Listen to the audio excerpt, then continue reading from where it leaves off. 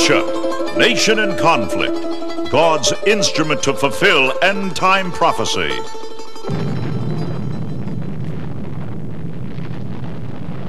World War III. Will it be fought with conventional armaments or nuclear weaponry?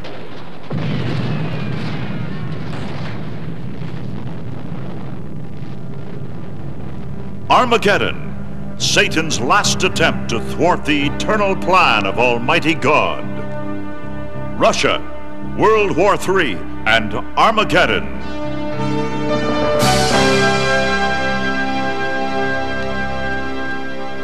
Hello, I'm Dr. Jack Van Impe, and I've been in the ministry for 40 years. 37 years ago, I began preaching a sermon entitled The Coming War with Russia According to the Bible. 4 decades later, I'm literally shocked, stunned, astonished, amazed when I pick up the daily newspapers. For they're saying exactly what I've said for these 40 years. And folks, today I'm going to bring this message to you just like it was preached the first time 37 years ago, to show you that why I believe Jesus Christ's coming is right at the door. I'm going to be using the materials of some great and outstanding men, great scholars of the 20th century.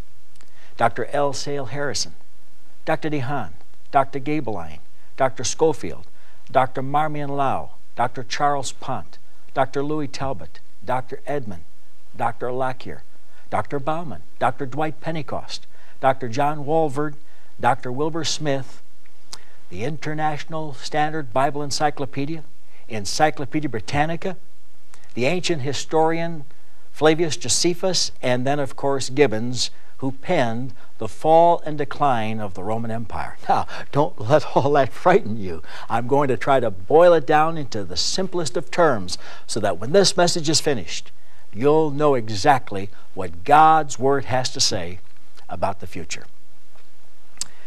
They say there are 3 ways that one can prove the Bible. One, through archaeological diggings. I'm amazed every time I go to the Holy Land. Why? Because the Jewish people have uncovered artifacts through archaeological digging. And then they've put up the Bible verse where it tells what would happen and the date it did happen, proving hundreds of times that this precious book, the Holy Word of God, as it predicted these things, is the inerrant Word of God. There are no mistakes in this precious book. Of course, the second way to prove the Bible is through prophecy, and archaeology and prophetical searchings go together. But there's a third way. And one doesn't have to be much of a scholar to use the third method. I heard about a skeptic who said to a Christian, I don't believe that Bible, that's just a lot of mythological hot air. He said, if you could prove one verse in the Bible to be true, I'd believe it, but you can't. This little Christian who only knew John 3:16 and one other verse said, do you mean if I could just prove one verse in this book to be true, you'd believe it? Yeah, but you can't. This little Christian walked up to the skeptic who had a nose like a tomato. He took hold of it, turned it around, let it bounce back, and it started to bleed. And he said, you crazy religious fanatic, why'd you do that? The little Christian said, well, sir, you said if I could prove one verse, you'd believe all of it. Proverbs 30:33, the ringing of the nose bringeth forth blood. I've always enjoyed that, and how true it is. We're going to start it with some of the prophecies. They'll not be far-fetched or stretched out of proportions. It'll be the Word of God, as you'll see. Now, I will be using Ezekiel chapters 38 and 39 so repetitiously throughout the sermon that when I say 38 or 39, you'll know I'm referring to the book of Ezekiel. Let me also say that there are always skeptics who say, these preachers, these prophetical men try to find something in the Bible to fit the headlines of the day. Not so. If one has a Schofield edition of the Bible and reads the footnotes on Ezekiel chapters 38 and 39, Dr. Schofield said, this is Russia, Moscow and Tobolsk. But when did he say it? One then turns to the front of the Schofield Bible and reads the following. All notes copyrighted, 1909. What? 80 years ago? That's right. the great Anglican Bishop of London, England, Bishop Lowthy, 220 years ago preached the coming war with Russia according to the Bible, similarly to what I'm going to say today. Now, let's get into the meat of the subject. First of all, let's begin with the identification of the nations. Chapter 38, verse 1. The word of the Lord came unto me, saying, Son of man, set thy face against Gog, the land of Magog, the chief prince of Meshech and Tubal. You say, who are these names? Where did they originate? Well, the first one is Gog, G-O-G, and means nothing more or less than end-time ruler. The other names begin to tell the story. Magog, Meshech, Tubal, Rash. Where did they originate? Genesis chapter 10, verses 1 to 3. Now these are the generations of the sons of Noah, Shem, Ham, Japheth. The sons of Japheth are Gomer, Magog, Madai, Javan, Tubal, Meshech, and Tyrus. These are grandsons of Noah through the Gentile Javan. After the flood, they settled in Asia Minor. Where'd they go from there? First of all, Magog. He left Asia Minor and went to the land we now call Russia, settling where the Caucasus Mountains was his southern boundary. The ancient historian Josephus, Book 1, Chapter 6, says that the Scythians who settled there were called by the Greeks Magog or Magogites. Next we see Meshech. He left Asia Minor and went to the western part of the land we now call Russia, settling in what is presently called Moscow. If one were to take this term Meshech, he'd find that that was the first name used to identify this place called Moscow. It was Meshech, later changed to Mosach, then to Muscati, then to Muscovy, hence we have Muscovites, and finally, as you and I know it, Moscow. That's why Schofield in 1909 in the footnotes said Moscow for Meshech. Next, Tubal. He left Asia Minor and went to the eastern part of the land we call Russia, settling in the Siberian area. Oh, this is interesting. Get a world map. Run your finger over to Siberia, then southwest of Siberia is Tobolsk. Well, you say in the Bible it's Tobol, on the map it's Tobolsk. Why? Because the Russian suffix sk has been added to the ending of the word. And it may interest you to know that when the Bolsheviks marched into Russia, they took Tsar Nicholas and his family and assassinated, murdered them in Tubal, right there in your Bible, Ezekiel 38:2. Gary Powers, of course, is now deceased through a plane crash in Los Angeles. But remember when the U-2 pilot was shot down in Russia many years ago? His name was Gary Powers. You know where he was shot down? Right there, Tubal, Tobolsk. What a book. That text was penned 2,500 years ago. Think of it, 25 centuries in the past. You and I have lived to see these momentous things happening. But there's a special name here. And in our English version, it says chief prince. If I had the Hebrew Bible, for the Old Testament was written in Hebrew, I would have the word R-O-S-H, Rash. Boy, that's important.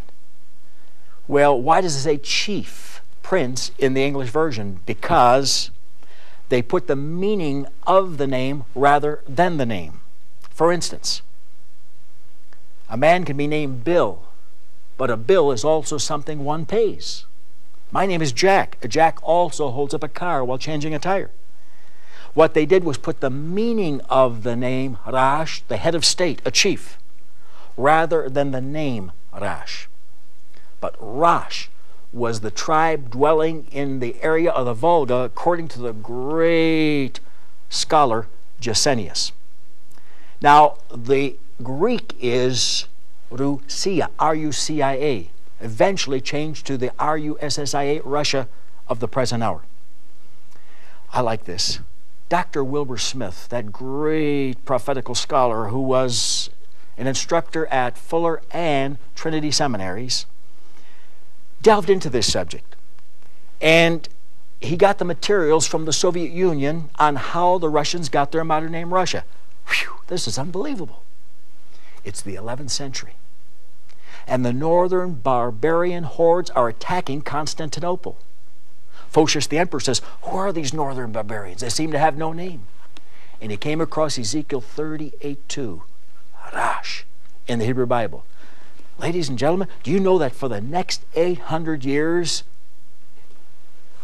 people from that time until the 19th century called these folks Harash or Rusians, as we now call them Russians? But there's more. They come from the north. Now, if you're to get a map and put your finger on Israel and go directly north, you'll run your finger up to the USSR, because Russia is north of Israel. Over and over, this book says that when this battle takes place, they're going to come from the north against Israel. For instance, Ezekiel 38:15, thou shalt come from thy place out of the north parts. Chapter 39, verse 2, I'll turn you back, leave but the sixth part of thee will cause you to come up from the north parts. The king of the north invades, Daniel 11:13. Daniel 11:44 is tidings out of the east. There we have the Orient, China and her hordes. And the north shall trouble him. Who's him? This Antichrist, this world dictator who will be sitting in a temple in Jerusalem, 2 Thessalonians 2:4. So we see him coming from the north against him. But this is amazing. Dr. M.R. DeHaan, Richard, as many of you have seen him on television, was his son. But his father said, and this is 60 years ago, I challenge anyone to debate me on Joel 2, verse 20. There is no doubt about it, this is Russia. Why? Because the geographical circumstances demand this to be so. And chapter 2, verse 20, talking about this hour in history when they're going to come from the north against Israel, says, I remove far off from you, Israel, the northern army, and drive him into the desolate area with his face toward the east sea and his hinder part toward the utmost sea. The only place north of Israel with a barren area, Siberia, and 2 oceans surrounding it, is the USSR. We're living in tremendous times as we see these things all coming to pass. Now, who is going to unite with the Soviet Union? This is in the Bible? Yes. Chapter 38, verse 5. Persia, Ethiopia, Libya with him, all of them with shield and helmet, Gomer and all his bands, the house of Togarmah of the north quarter and his bands, and many people with him. Persia. Remember the old Persian Empire? They changed their name to Iran. 1932. Bible prophecy was beginning to be fulfilled. Next we see Ethiopia. I remember when I first began preaching this message 37 years ago, people said, come on, Van Impe, Ethiopia? Why, Haile Selassie, the Lion of the tribe of Judah, one of the great Christian leaders of our time, rules the nation. It could never become communist. You know what's happened. One of the reasons when these people were starving to death just a few years ago that the food couldn't get through was because of communist control, not allowing the food to get through. They became communistic. Next we see Libya, Gaddafi. Then we see Gomer and all his bands. Now Gibbons, in his writings, The Fall and Decline of the Roman Empire, Volume 1, page 204, says, Gomer is modern Germany. The oldest maps of the world where Germany is now located had on them Gomer, Gomerland, Gomeria, and Ashkenaz, his son. In fact, many of the Jews who came out of Germany to the camps at Auschwitz and other places were called the Ashkenazis because of the Germanic influence in their lives. And I've been astounded the last few months as to what's been happening in Germany. And I do believe, and I've said it for 37 years, that there will be a unification, because it says Gomer and all his bands uniting with the nation called Russia as they come from the north against Israel. The next term is Togarmah of the north. Dr. Raymond Edman, who for years was the president of Wheaton College, said, I've spent hundreds of hours in research on one term in the Bible, Togarmah, and have concluded that it is Turkey And Turkey, of course, is north of Israel. But there's more. Togarmah fathered Haik, H-A-I-K, who settled Syria. And right in our day and age, we find that Syria is even preparing for an attack in the future on Israel. But they'll all be united under the label, the Great Northern Bear. Of course, we find in Daniel 11, verses 40 to 44, Egypt will be involved with the Arab Unity Bloc. But verse 44, tidings out of the east, China, and out of the north, Russia, shall trouble him, this Antichrist who sits in that temple in Jerusalem. And we'll show you the other side in just a few moments. Now, who's going to oppose them? Ezekiel 38:13, Sheba, Dedan, and the merchants of Tarsus. Sheba and Dedan, according to Encyclopedia Britannica, are in the Arabian Peninsula. They are oil-rich lands such as Saudi Arabia. They will probably want to remain with the Western democracies because of the wealth, the income they're getting from their oil. And then we see Tarshish. Every time Tarshish is found in the Bible, it is always the land farthest west of Israel or Britain. Notice it says merchants of Tarshish. This nation had to get its goods around the world. And the only way to do it when the Bible was written and in the centuries to come was through ships. I think all of you remember the slogans of history. Britannia rules the waves. England, the mistress of the seas. The merchants got all of their tin from Tarshish. Britannia means the land of tin. But this is interesting. It says Tarshish with all of her young lions. Now there's some who say, well, we think it's Spain because there was a Teresa. But that was an outpost for Britain. We believe that England, and the symbol on the American flag is the eagle, but the symbol on the English flag is the mother lion, is Tarshish. Tarshish with all of her young lions. And that, of course, speaks about all of her colonization. That includes America because we came forth from England. That includes much of the Western bloc of nations now under common market. And we're going to see this side taking the opposite position against the Soviet Union when they come from the north against Israel. Oh, this is interesting. And I'm going to go slowly on this because it is so deep and yet so powerful, it's so potent, so moving, so dynamic that when we get through with this, you're going to know how near all of these events are and how near the coming of Jesus Christ is for His church, His blood-bought children. Now, this is really interesting. In Daniel chapter 2, verses 27 to 41, a story is recorded about Nebuchadnezzar the king. He had a dream and couldn't remember what the dream was. So he called in all of his magicians and soothsayers saying, I had a dream and I can't remember it. If you cannot tell me what my dream was, I'll kill you. How would you like to have been a prophet in that time? Well, they couldn't answer it. And he killed them. But there was a prophet by the name of Daniel, whose God was Jehovah. And the Bible says that Daniel prayed 3 times a day, for he was a man of God. And he said to Nebuchadnezzar, give me some time to talk to my God, and I'll tell you what your dream was. He went to prayer. God revealed it to him. But you know what? He revealed to him the plan of history right to the end. So Daniel came to the king and said, here's your dream. You saw this great image. It had a head of gold. Hey, that's it. Right on, man. It had a chest and arms of silver. Right again.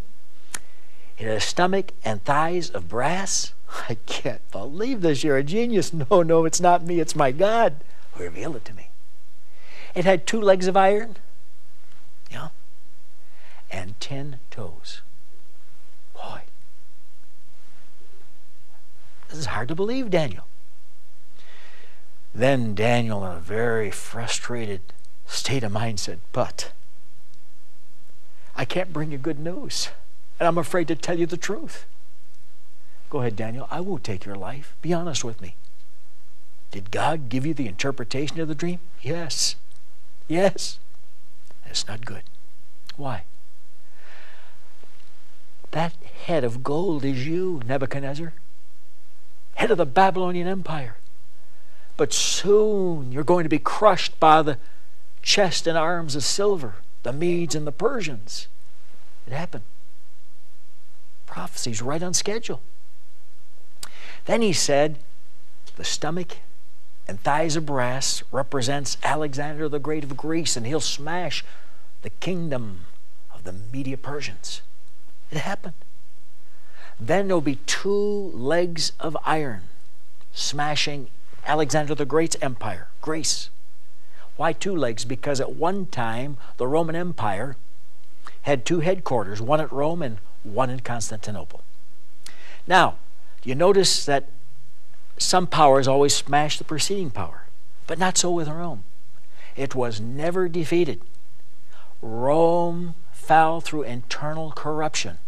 Gibbons talks all about it in his writings, The Fall and Decline of the Roman Empire. We see no breaks in the legs, meaning that Rome will come back at the end time. For this whole prophecy, Daniel 11:30, is for the end time. In a deteriorated form, it will still be iron mixed with clay as the 10 toes, 10, wiggle their way back into life. This coincides with the beast of Revelation 13:1. And I long to share this with you right now, because this is the beast in that 13th chapter that gives that infamous number, 666, the right hander for it. And verse 1 says, I saw the beast rise up out of the sea of nations, having 7 heads and 10 horns. Now Daniel speaks about the 10 toes in chapter 2 and the 10 horns in chapter 7.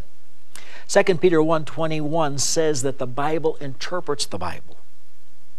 Folks say, oh, nobody can understand that business about 10 horns. I can. Why? Because the Scripture tells me the meaning of the 10 horns.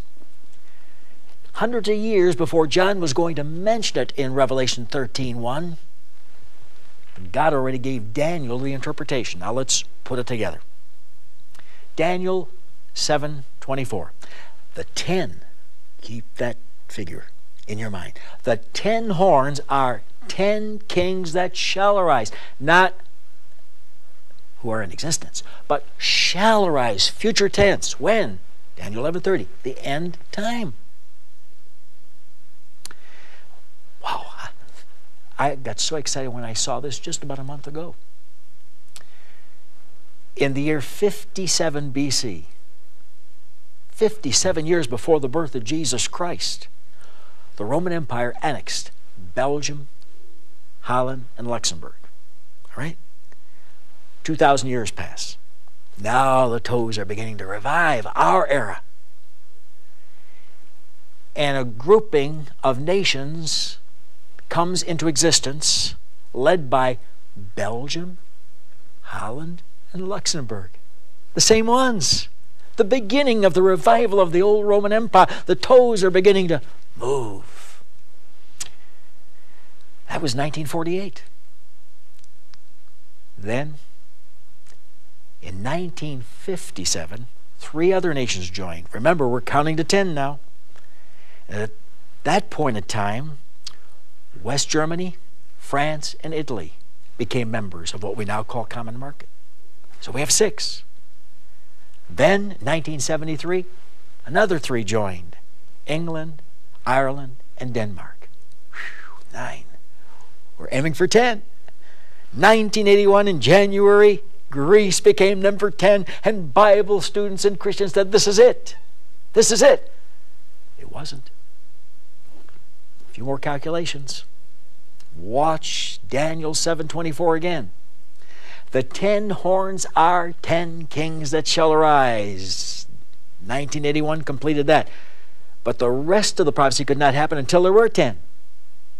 The rest, and there shall arise another 11th.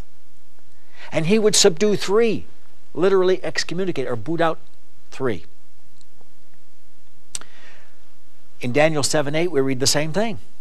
The prophet says, I consider the horns. How many, Daniel? 10. And there came up among the 10 another little horn, 11, before whose face, number 11, 3 of the first horns were plucked up by the roots. Now, logical deduction tells us that if 3 are going to be booted out, you have to have 13 with 3 booted out to end up with 10, because we must end up with 10, as we'll see.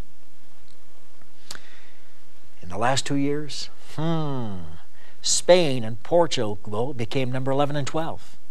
And now Austria has applied to become number 13. The Bible says when there are 10, others would join. In fact, we could end up with 16 or 17. But when the finale comes, then, folks, there must be 13, and one takes charge out of the final 3, eliminates 3 of the originals, which could be Denmark and Ireland, and I said in my magazine recently Greece, but I have other thoughts because I said I'm not sure about Greece, since, remember that term earlier in the message? Gomer, Gomerland, Gomeria, Ashkenaz, Ezekiel 38:5. And all his bands joins with Russia to invade Israel. If they join with Russia to invade Israel, they can't be part of that Western community at that time, so this could be the third. So we would have Ireland, Denmark, they weren't part of the original Roman Empire, and Germany voluntarily pulling out. Some have not wanted to go in anyway. Now there could be more, as I said, because Bulgaria, Romania, Hungary, Yugoslavia, Albania were all part of the old Roman Empire.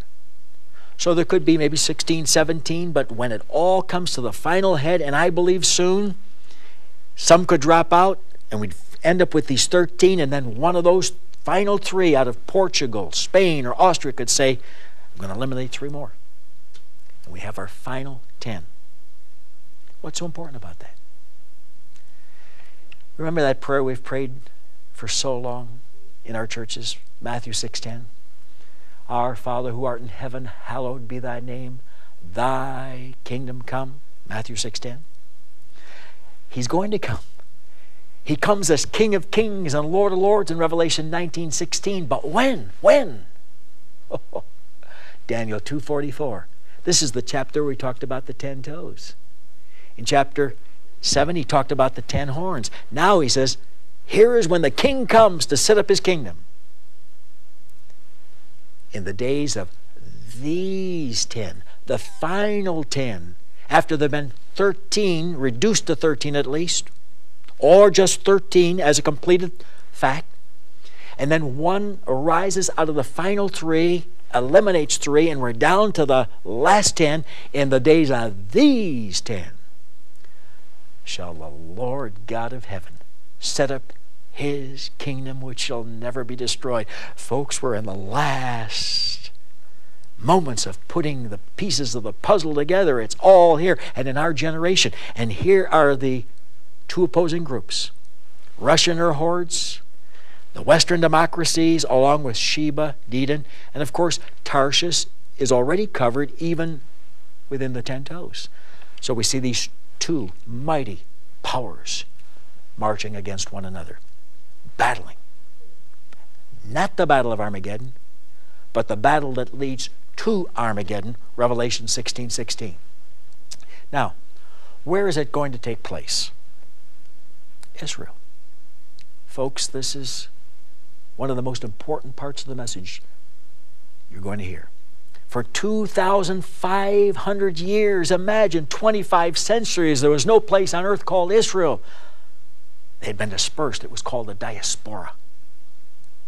God says, I'm going to bring you back from the nations. Ezekiel 36:24. I'll take you from among the Gentiles, gather you out of all nations, and bring you into your own lands. The bones would come to life. Remember that spiritual? Them bones, them dry bones.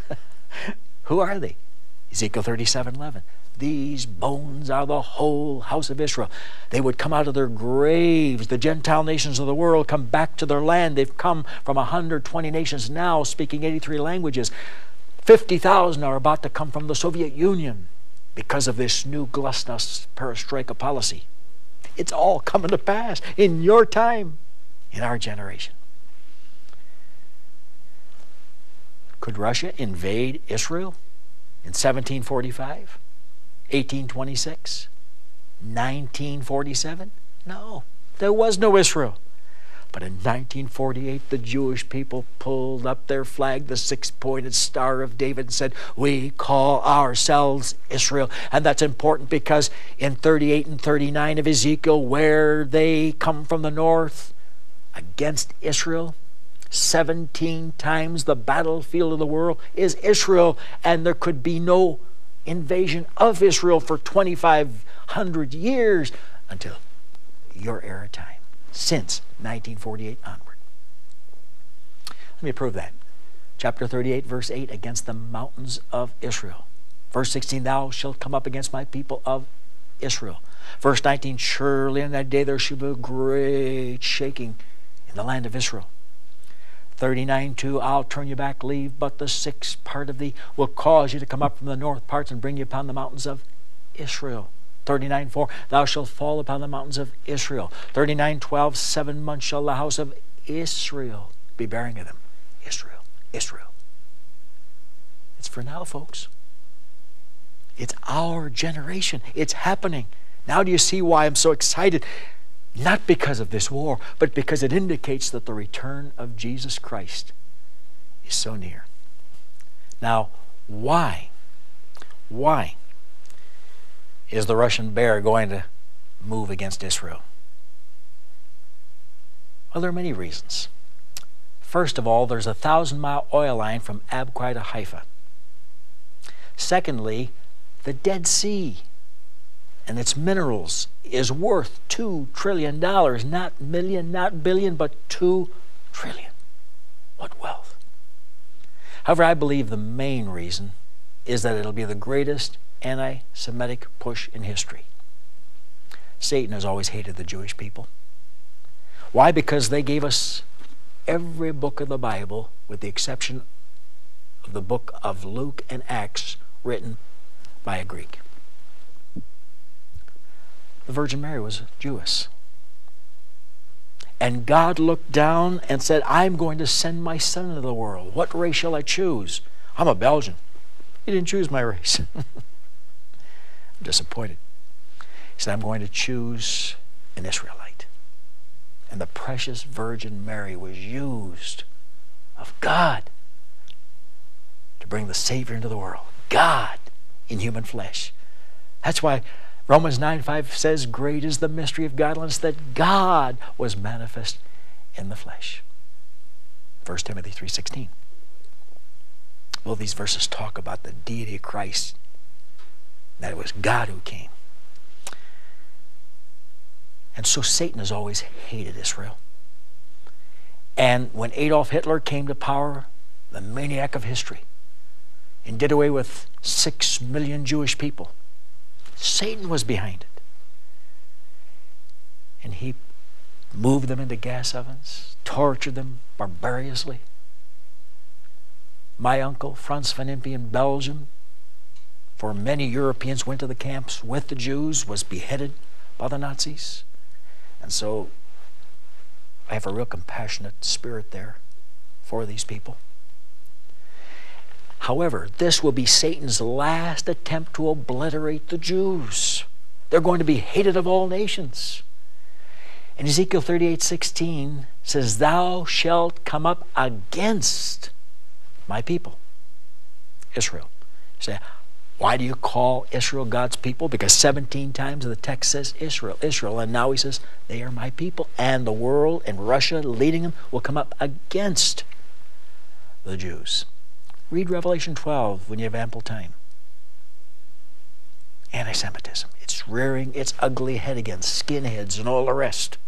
Ku Klux Klanners.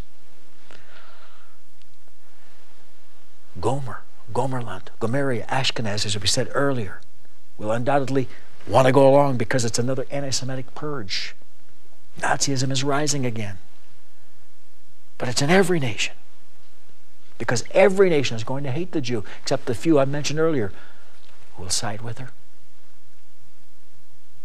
It's going to be a tremendous, horrendous time in history. Something like we have never known in the past, nor will we ever know anything like it again in the future. But they come against Israel. Why? To take a spoil and to take a prey, captives, to torture them, slaughter them. It's called the time of Jacob's trouble, Jeremiah 30, verse 7. And Jacob is Israel. All you have to do is look at Romans 11th chapter, verses 26 and onward to find out that Jacob is Israel. It's the time of Jacob's trouble. That's another reason I don't believe the born-again believers, we Christians, will be here for what I'm about to say. Because now we're going to get into the future. This involves you and me.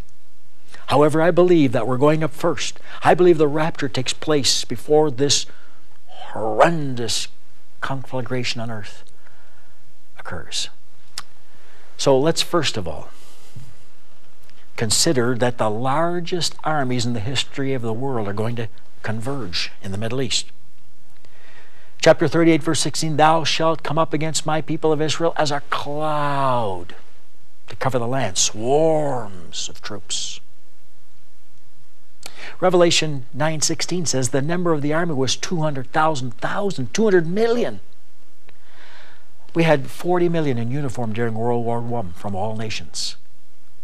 88 million in uniform from all nations in the second horrendous war. Now we are talking about 200 million. 2.5 times that of past wars, of the Second War. Many Bible scholars say that's just the beginning because Revelation 9:16, picturing an army of 200 million, is just the Orient as they come out of the East for tidings out of the East and out of the North. China and Russia shall trouble him, the Antichrist, who's sitting in that temple in Jerusalem, 2 Thessalonians 2:4, as mentioned earlier in the sermon. What armies? We're talking now about disarmament. That all has to happen for what I'm about to describe, as we'll see at the conclusion of the message. Secondly, the deadliest weapons in history are going to be used. Oh, folks, listen to 2 Peter 3:10. How up to date? "The day of the Lord will come as a thief in the night, in the which the heavens shall pass away with a great noise, and the elements shall melt with fervent heat. The earth and the works that are therein shall be burned." Can you imagine the Apostle Peter 1900 years ago predicting something like this and using the very terminology that scientists in our day would use concerning an A and H bomb? First of all, he says the heavens pass away with the noise thereof. That's the blast of an atomic weapon. And the mushrooming clouds. Secondly, says the elements shall melt with fervent heat. Whew. If you were to go to the library tomorrow and say to the librarian, "I want to study the A or H bomb," she'd take you to the letter E, to the word elements, for our modern day scientists have classified these bombs under the term elements. 19 centuries ago, the Holy Spirit said, "Peter, write it." Elements. Why? Because the Holy Spirit's God. And known unto God are all his works from the beginning of the world to the end. Acts 15:18. Thirdly, the earth and the works that are therein shall be burned. At Armageddon, New Mexico, when we were testing A-bombs, the desert became a sea of glass from the burning effects. Deadly weapons, some folks say, well, but 2 Peter 3:10 is the end of the world. This is God administering this judgment. It has nothing to do with A or H bombs. Well, all right, let's say you were correct. Let's forget that text.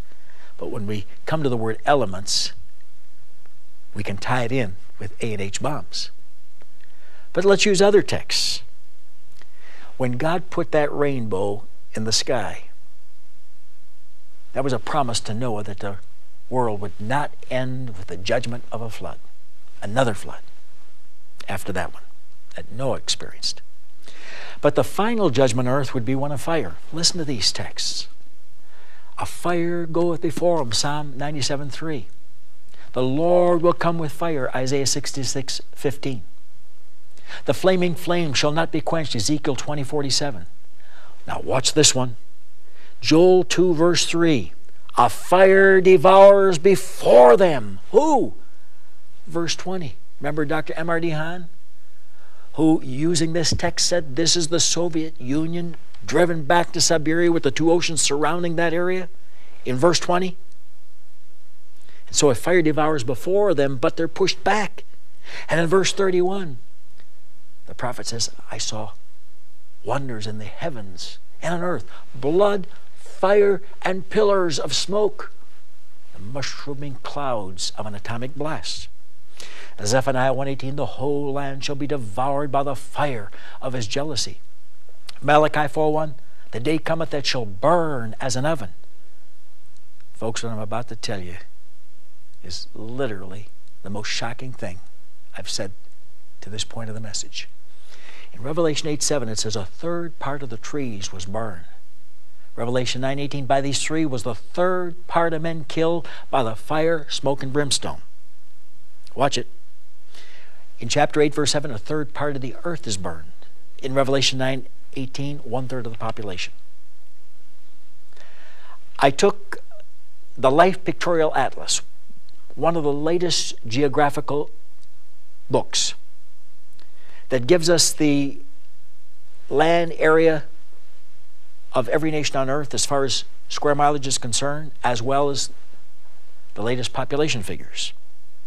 I took all the nations that I've outlined in this message, the ones that are going to join with Russia under Gog, Magog, Rosh, and then the ones who are joining with Rosh, Iran, and Ethiopia, Libya, Gomer, Gomerland, Tagarma, Turkey, his son Haik, Syria, the hordes out of the Orient, Daniel 11:44, those who oppose the Soviet Union, Tarshish, and all their young lions, the English-speaking nations of the world, plus the Western Confederacy, the 10 final nations of common market.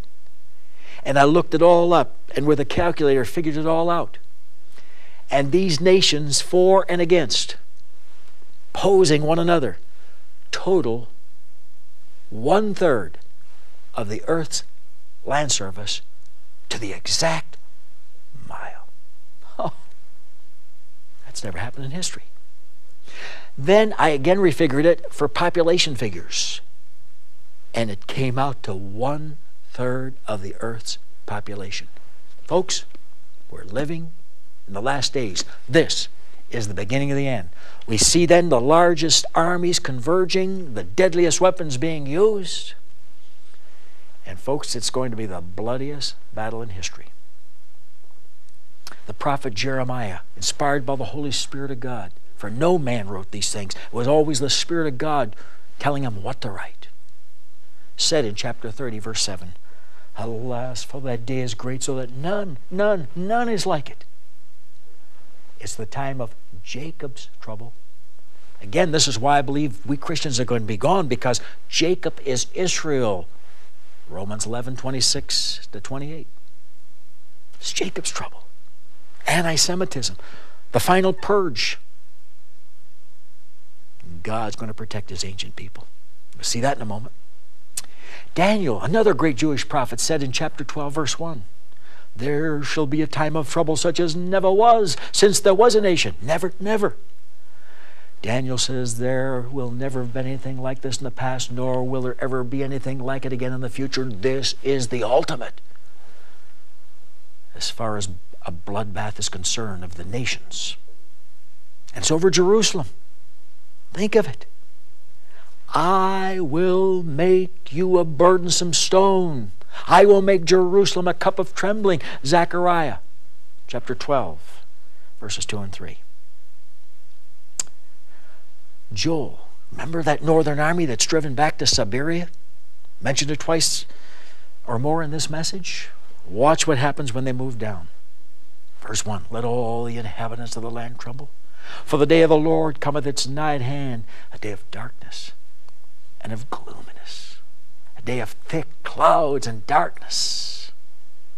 And as this northern army, Russia, marches to Israel, verse 10 says, the whole earth quakes before them.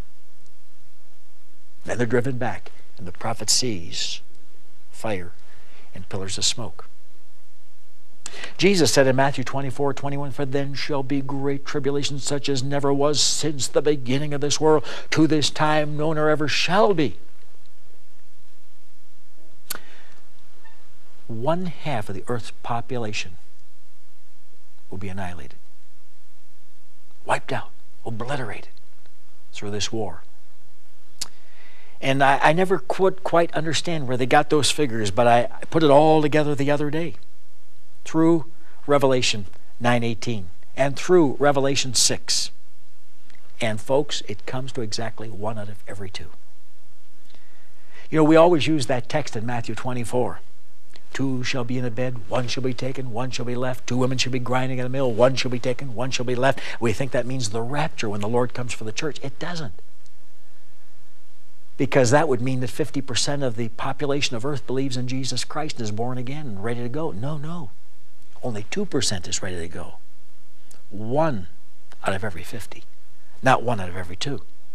If you'll study Matthew 24, again, it's talking about the tribulation hour, and it's talking about the judgments that are going to fall. And 1 shall be taken in death, and 1 shall be left alive to go into the millennium. 2 women shall be grinding in the mill. 1 shall be taken in death. The other shall be left alive to go into the millennium. That's what it teaches. 50% of the earth and its inhabitants decimated, destroyed. The bloodiest battle in the history of the world. And then the greatest defeat militarily in history, as God Almighty wipes out the Soviet armies, or better term, the Russian armies, with all their allies. That's chapter 39, verses 1 and 2. And I'm going to quote it like I interpreted it in the early part of the sermon, because they are the same names.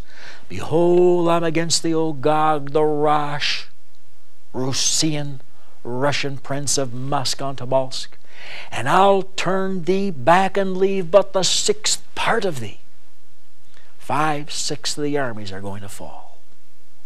1/6 will be driven back to Siberia. Remember? Here's the text again. Joel 2:20. I will remove far off from you the northern army. Will drive him into a land barren and desolate, Siberia, with his face toward the east sea and his hinder part toward the utmost sea. Chapter 39, verse 12 says, 7 months shall the house of Israel be bearing of them. It's going to take every available Israelite, every available Jew, working around the clock for 7 months, day and night, no rest, just to bury the bodies, the deceased, the corpus delicti of the fallen. Never been a battle like this. And it's coming and coming soon. Let me begin to wind up this message. When is it going to happen? Chapter 38, verses 8 and 16, in the latter years and in the latter days. You see, there are those who say, oh, this happened 2,500 years ago. Wait a minute. God says everything I've said to you in this tape is for the latter years and latter days. Latter years, latter days, in Daniel 11:30, the end time. This is not just happenstance. This is not just one of those things. Every small detail, every iota of the Word of God is now being fulfilled. It's here. Let's recapitulate as we close. What's going to happen in the latter years and latter days? There's going to be a powerful nation called Russia. Through the tribal names, Magog, Meshech, Tubal, we now have Moscow and Tobolsk. Dr. Schofield said it in 1909. Dr. Gabeline said it in 1890. The great Anglican Bishop Lowthy said it 220 years ago. It's here. All these nations will align themselves. It's here. And now with the reunification of Germany, the verge of happening in the next year, 2 years, 5 years, we see all the pieces coming to pass. Then we see common market. We see the flags flying. And there are 12, and there's going to be 13 soon when Austria is ratified. And then one arises. I think personally there will be 13. One will arise and throw out 3, and you'll be down to your 10. And in the days of these 10 shall the God of heaven set up his kingdom. But there could be more, and they could pull out on their own while 3 would be booted out. We are not dogmatic. All we know is God says there are going to be 13 at some point in history. 3 will be eliminated, and that'll bring us to our final 10, and it's when we have the final 10 that Christ returns. But Christ only returns after that battle's been fought. So here we have the alignment of the nations. We have everything scripturally to tell us that this is the hour. It could happen at any moment. The point is, are you ready for the great evacuation? The coming of the Lord. I personally believe that this battle takes place in the middle of the 7-year period of tribulation. I personally believe that some world leader is going to come to power on a peace platform just when it looks like all these things are about to happen, and the convulsions of war are going to let loose on this planet. Someone will rise and say, peace, peace. And he's going to come out of that 13-nation confederacy that'll be reduced to 10. He makes a peace pact, a peace covenant with Israel and other nations in Daniel 9:27. He confirms the covenant with many for 1 week. The Hebrew word there is heptad, for 7 years. Heptad means 7 years. And in the midst of the 7 years, halfway through it, 3.5 years into it, he causes the sacrifice and the oblation to cease. He breaks his covenants. He breaks his promises. He breaks his treaties. And then Russia marches. You say, why do you believe that in this text? Because of 38:11. God says, I will go up against the land of unwalled villages. I will go against them that are at rest. A walled village in Bible times meant a tremendous defensive system. They put up their walls to defend themselves against the invaders. Here, there are no walls. Unwalled villages. Why? They've laid aside their armaments. He says, I will go to them that dwell safely. Israel's been there since 48, but war after war has transpired, and they're sitting there with their tanks, jets, and atomic weapons waiting. There's been no peace for Israel. But this is a time when there's peace, because this world leader has come to power and said, peace, peace. And the world says, this is it, utopia, ha! We've got what we want. But this is the infamous Antichrist. And 42 months later, the covenants are broken. When they say peace and safety, sudden destruction. 1 Thessalonians 5:3. And I said all that to say this, to comfort your heart in the midst of a message like this. Since it happens in the middle of the 7 years, and I am a pre-tribulationist, the 7-year period of time is called the tribulation hour. Pre means I will meet Jesus before the tribulation or the 7-year period begins. A post-tribulationist believes he's going through it and meeting Christ at the end. We can have differences of opinion, still love one another. But I believe we're going before it happens. Revelation 3:10, because thou hast kept the word of my patience, I will keep you from, not through preservation, but from. The Greek word is ek, out of the hour of temptation which shall come upon all the world, to try them that dwell on the earth. 1 Thessalonians 5:9, God hath not appointed us to wrath. The wrath there is not the wrath of eternal judgment, hell, but the wrath of the tribulation hour. He said, I've not appointed you, my people, my church, my blood-bought children, to this time. Well, how could we escape it? The rapture. Rapture. And that is the Latin word rapio, or peri, which means a snatching away. Let me give you 2 texts yet. The event is described in 1 Thessalonians 4:16, and If you're saved, if you're washed in Christ's blood, if your sins have been forgiven, if you're repentant of your sin, change your mind about the way you used to live, and you've given your heart to Christ, you've been washed in the blood, you're ready for the rapio, the reperi, the rapture, the snatching away. That's all it means, snatching away. Here's what happens. 1 Thessalonians 4:16 to 18. The Lord himself shall descend from heaven with a shout, with the voice of the archangel, with the trumpet of God, and the dead in Christ shall rise first. Then we which are alive and remain shall be caught up together with them, with the dead, in the clouds, to meet the Lord in the air, and so shall we ever be with the Lord. It's called rapio, as I said a moment ago, because it's a snatching away. Now the term isn't found in the Bible, but the theological truth is. 1 Corinthians 15:51. I show you a mystery. We shall not all sleep, be dead, but we shall all be changed in a moment, in the twinkling of an eye, at the last trump. For the trumpet shall sound, and the dead shall be raised incorruptible. The twinkling of an eye is the snatching away. In fact, General Electric has measured the twinkling of a human being's eye, and it amounts to 11/100ths of a second. And we're going to hear the words, "Come up hither," Revelation 4:1. And we're gone in 11/100ths of a second to meet the Lord. But it's only if he's here in your heart. You see, if I'm going to listen to a radio program, a favorite, and it's on 850, as far as the numbers are concerned, and I'm turned to 1040, I won't hear it. If I'm going to turn on one of my favorite television programs, and it's on Channel 2, and I'm turned to Channel 9, I'm not going to hear it. You have to be tuned in to the numbers, to the channels. And that's what it means when Jesus is in the heart. Unless he is there, you are not going to hear the voice. You're not tuned in when he says, "Come up hither." And the body of Jesus Christ, the bride of Christ, the members of the body go home. You say, well, how can I be tuned in? By having him in your heart.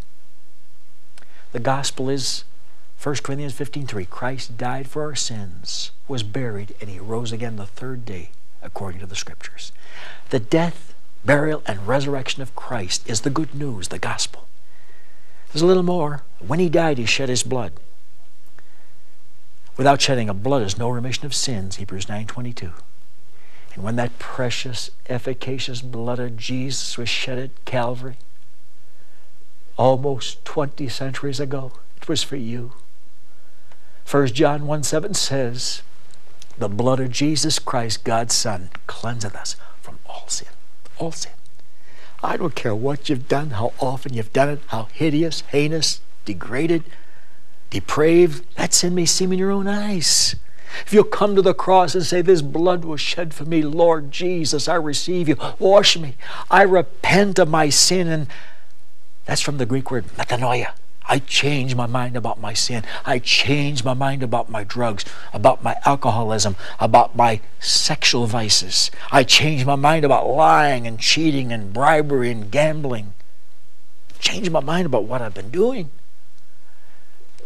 And I want you, Jesus. Wash me. You'll be ready for the rapio when we go home.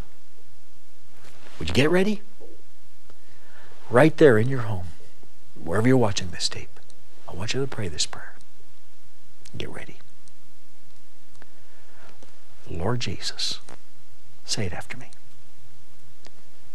I'm a sinner. All have sinned. You died and rose again for me. At Calvary, you shed your blood for my sins. I want to be ready when you come. It's so near. I change my mind, repenting by changing my mind of the way I've lived, the things I've done. Lord Jesus, I receive you now as my Savior. Come into my heart. In your name I pray. Amen. If you've made that decision, I have a wonderful booklet. I have it right here with me. First Steps in a New Direction. It's free. This will tell you what God wants in your life now that you've received Jesus. Your daily walk. How to grow. That which is needed daily in your life to grow. It's yours. Freely. Given without cost or obligation. Because I love you. And if you've just made that decision, you're my brother or sister in Jesus. And when the sound rings throughout the heavenlies, come up hither. We'll be together. Let me know that you become my brother or sister in Christ today. Write me. I'll be waiting to hear from you. Then I'll begin praying for you when you write. Because I love you. We're now members of the family of God together. Watch for these future videos from Jack Van Impe Ministries, Revelation Revealed, The Beginning of the End, America in Prophecy, The Decline and Fall of the American Empire. Our address is Jack Van Impe Ministries, Box 7004, Troy, Michigan 48007.